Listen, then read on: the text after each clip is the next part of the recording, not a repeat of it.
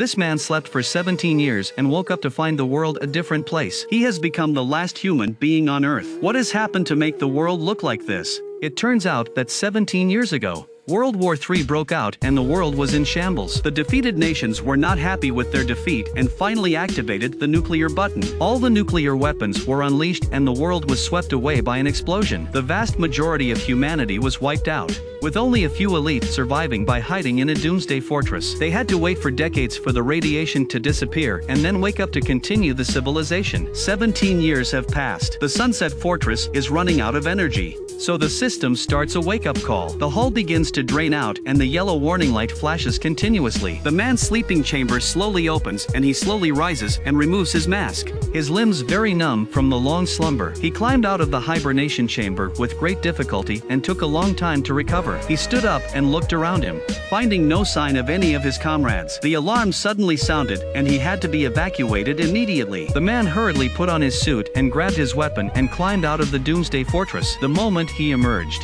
he was stunned by what he saw. And a bustling city had been reduced to a pile of rubble. The ground had caved in. There was rubble everywhere, and detectors showed no sign of life around. Although 17 years have passed, the radiation levels on the surface are still too high. He was told to go to an emergency rendezvous point. The journey is cautious, even surrounded by rubble. He does not let his guard down to find survivors and to prevent the appearance of the enemy. In the last edition of the Human newspaper, the headlines described the war he had stepped over. Finally, he arrives at the rendezvous point, a dilapidated military base. He enters the building and looks around. He finds a red telephone, but there is no signal and no clues around him. He walked out of the building with no choice but to use his detector again to search for potential survivors. But there was still no sign of life. He grabbed his binoculars and looked around, but there was nothing but rubble. It was raining heavily and his heart was heavy. The fear of being alone made him stop worrying about radiation. He took off his mask and breathed in the air,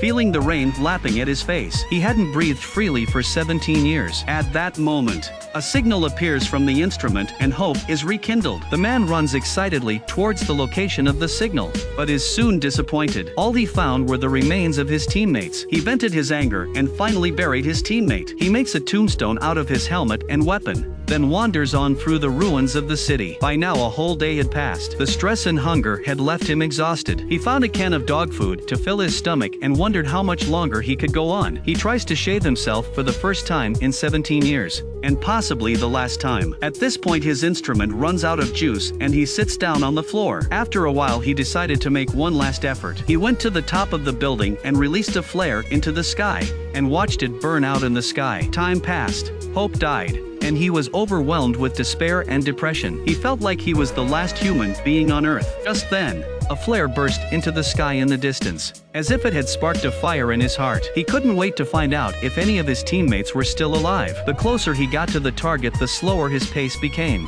his special forces training restoring his vigilance. He soon spotted the target, an enemy soldier hiding behind a ruined car. He chose to detour around the back, but as he got closer he realized it was just a helmet. Obviously it was a trap, and the real enemy was already hiding behind him and aiming at him. He turned back to the enemy, and on closer inspection it was a female soldier. After a period of confrontation, the man seems to understand something. If the country no longer existed, why be enemies? They were the last hope of humanity, a modern version of Adam and Eve. The two men put aside their status as enemies and live together from then on. They have a great mission to continue the civilization of mankind. This is an anti-war, apocalyptic short film. The civilization that mankind has spent so much time developing is destroyed by his own hands. The film is extremely depressing, lonely and desperate. At the end of the film the man meets the heroine. It is also a sign that God is giving mankind a second chance.